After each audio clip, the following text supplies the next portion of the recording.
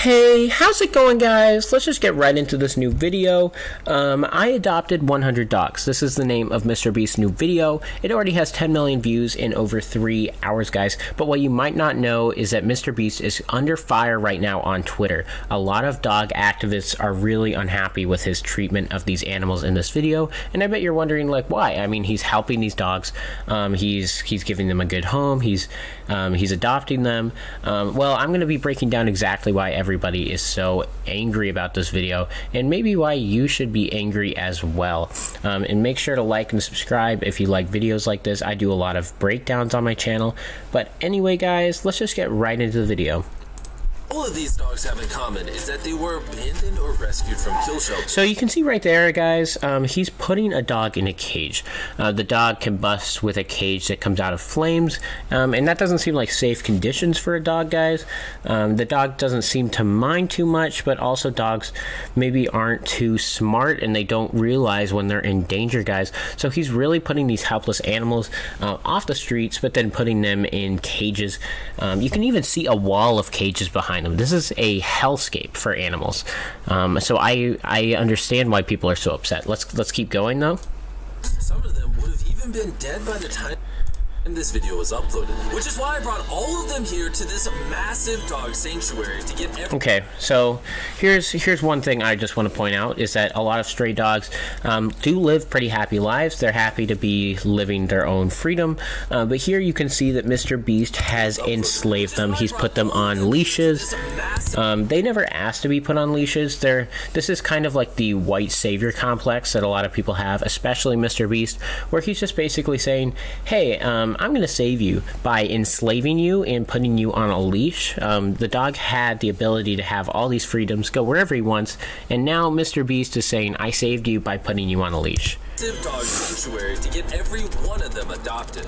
And to show you how serious we're And this is where things get a little bit out of control with Mr. Beast. As you can see, he has put all of them in these giant cubes, and you can tell that where this is going, it's basically going into one of these Squid Game videos. There's going to be a challenge, and they're going to have a game and see who wins the dogs. They're basically putting these dogs' lives as ransom for internet views. Taking this video, we have an army of trainers, walkers, and even an entire team dedicated to giving the dogs scratches. Okay, and I want to say that they say that they have an entire team dedicated to giving dogs scratches. They look like a lot of what's the word? They don't look like they're professionals. They don't look like they know about dogs, and they're gonna go and make the dogs have to put up with these people who aren't professionals, who don't know how to give scratches, who don't know how to take care and groom these dogs, guys. So these dogs are really just going to have a pretty sad time. They're just not going to be very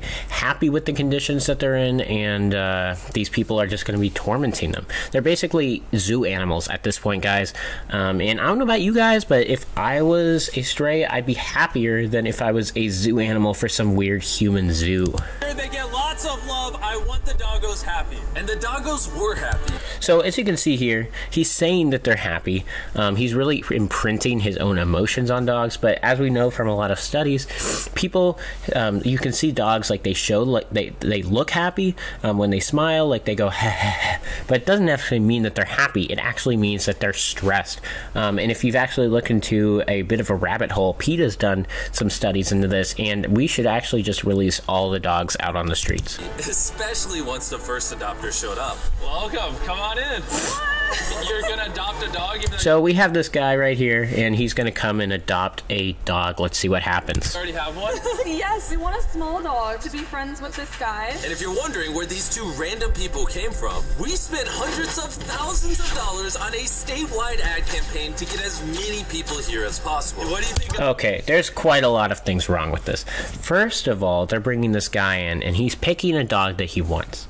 That's really kind of unethical. Like, he should just take what he can get. They're trying to help these dogs, so he shouldn't pick. Like, it's kind of weird. Like, when you adopt, you don't pick your child. That's kind of weird. When you give birth, you don't pick what your child is going to be like. They just become who they are. So that's a little unethical. You can see they don't take their lives seriously by naming them things like Biscuit. And then you can also see, hang on. on a... They spent all this money on advertisement, and the advertisement, they said hundreds of thousands of dollars. Do you know how much food and dog food they could have done? This is for 100 dogs. They could have fed or like possibly funded these places to stay longer and keep these dogs alive instead of killing them at these kill shelters. But instead, they're spending it on these stupid little mini trailers. It doesn't even look like a full length of a car. It looks like too thin. Statewide ad campaign to get as many people. It seems like a total waste of time. Like, what is it, 100 dogs, $100,000? That's like $300 a dog. That could have been like towards their dog food, or really anything else. As possible. What do you think of Biscuit? Oh, she's cute. If you're interested, we can take him to the park and let them play together. And if you can't hear in the background, they tried to edit it out, I think. But you can hear all the dogs are barking. They're all super uncomfortable. They're not ready to be taken into like a house. Maybe they were living on the street and they miss their home. They miss their street. You can also tell right here, just a little note, blink and you miss it. They are numbered dogs. They are freaking numbered.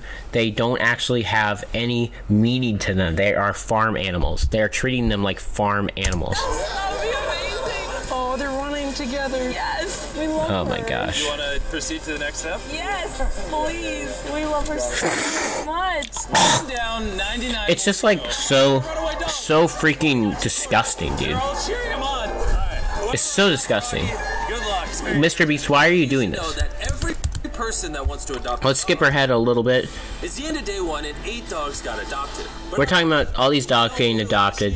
How do you think that last dog is going to feel when no one adopted him? Even if he does get adopted, there's going to be like a feeling of like, wow, no one got you first? That kind of sucks.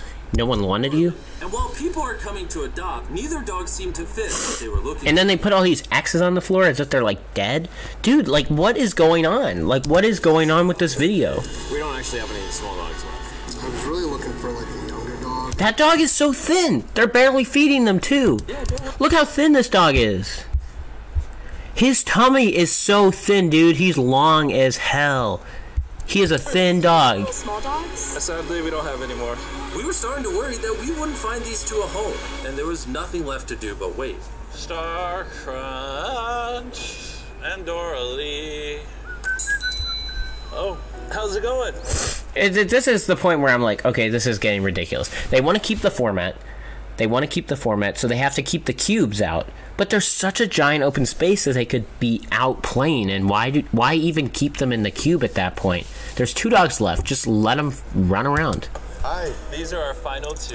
It's like the last pick in dodgeball. I'm in for this one, man. Alright, Star Crunch can be incredibly shy when she meets new people. But Star Crunch gravitates. And also, how many of these people are showing up to get a dog, right?